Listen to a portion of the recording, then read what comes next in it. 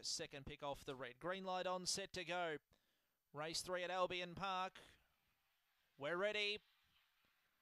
Racing, Royal Travis away midfield, looks for the rail, but he's in bother early. Crossing to the front was Blinky, had it by 3 lengths. Royal Travis is getting around to third now, just in front of it, Absolution. Next the inside, Aiden's Queen. Further back, Sir Edmund. Well back, Cinderella Man, quicker Sophie and Kalia's Pride. Coming to the turn, it's still Blinky well clear. 5 lengths in front to Royal Travis, who tries hard, but Blinky was off with the prize early, and Blinky won it by 3, beating Royal Travis. 8 away then to Absolution, third from Aiden's Queen. Next, Sir Edmund. Further back to Cinderella Man, quicker Sophie.